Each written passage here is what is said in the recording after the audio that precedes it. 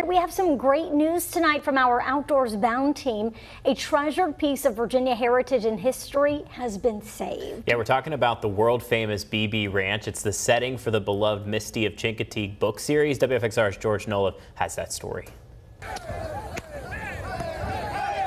It's vital Virginia history, the annual pony swim from Chincoteague to Chincoteague. The swim, made famous in the Marguerite Henry Misty of Chincoteague series, was set at the Beebe Ranch. It's a real place that was in danger of being lost to resort development. Now it'll be saved and preserved. The Museum of Chincoteague Island needed to raise $625,000 to match what was being offered by developers, and it had until June 30th to do it.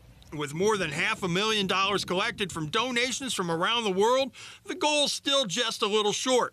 But lenders will allow the museum to finance the rest to complete the purchase. We're locked in. There's no risk of us not being able to get it.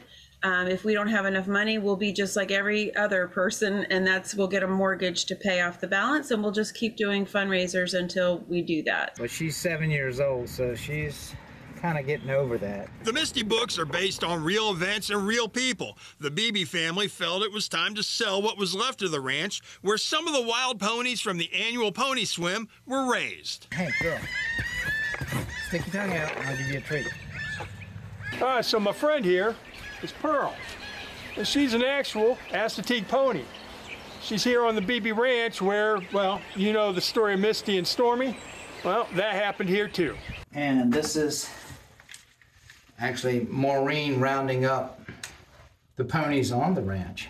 We'd like to have a place where people can come out and experience the farm life, see what it was like to maybe step back in time and see what it would have been like to visit with Grandma and Grandpa Beebe in the 1940s or 50s. To make that vision a reality, it's going to take time, work, and more money. But Cindy Faith says she's confident because the response was overwhelming. Proof that the Misty story, the Beebe Ranch, and this vital piece of Virginia heritage has a place in the hearts of people around the world.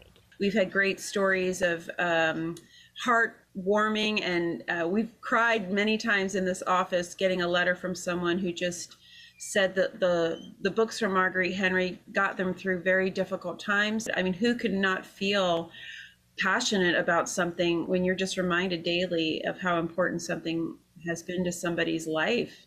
It's incredible. George Nola, WFXR News, Outdoors Bound.